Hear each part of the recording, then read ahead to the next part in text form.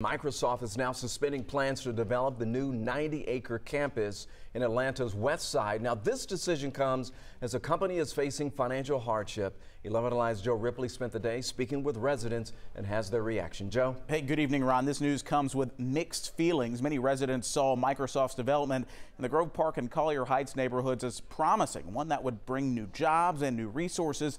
Now, though, it appears Microsoft is rebooting plans to revitalize the area. Good girl.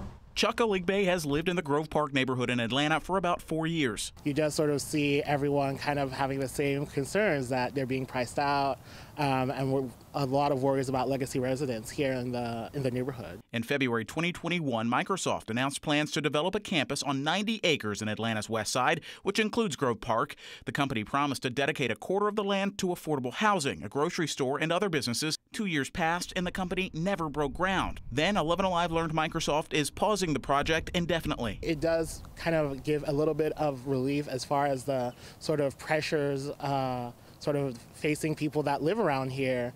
It's also kind of sad because a lot of people were looking forward to the development, hopefully bringing in those nice high-paying jobs, hopefully trying to revitalize the area. It caught us a little bit by surprise that Microsoft is going to pause their development. Atlanta Mayor Andre Dickens noted 10,000 people were recently laid off at Microsoft. The mayor says the pause falls in line with the company's financial struggles, and Microsoft would have to rethink what the Atlanta campus looks like. I've had a brief conversation with them about, no, we're still committed to Atlanta. We still are committed to that location near the Bankhead MARTA station. And I've also encouraged them and almost, downright, told them that they must continue to do community engagement. In a statement, Microsoft told 11 Alive it is reevaluating its global real estate footprint. The company says the 90 acres it owns is not for sale, and it still plans to move forward with building 3 new data centers in Fulton and Douglas counties. I really would have liked to see a lot of, beneficial communication between, Microsoft and the residents here to make sure that